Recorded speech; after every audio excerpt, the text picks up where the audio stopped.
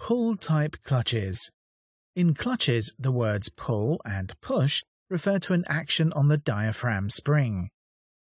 Pull-type clutches, as the name suggests, use the release bearing to pull the diaphragm spring.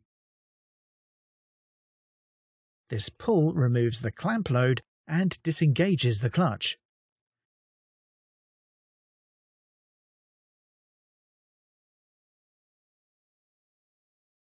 The pivot point of the diaphragm spring is relocated and hinged under the lip of the clutch cover. This lengthens the lever, effectively increasing the clamping load. For the driver, this simply means that applying the same force to the clutch pedal as they would with a push-type clutch results in greater clamping force without any extra effort. The pull-type clutch suits vehicles with a smaller, lighter weight clutch, where a greater clamping force is needed, such as in performance cars and light commercial vehicles. Click Next to explore the contents of this topic using the fact cards that follow.